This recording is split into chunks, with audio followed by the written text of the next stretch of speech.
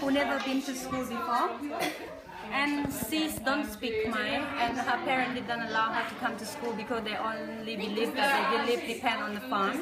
And then when this morning she hear our song, and she see our project here, alright, and she see our student here from Red Maids, and then she just run in without knowing which group she's going to be. And then now she come in and she don't speak Khmer, but she hold the crayon and do sing like the other people. Thank you for coming to have this day. That was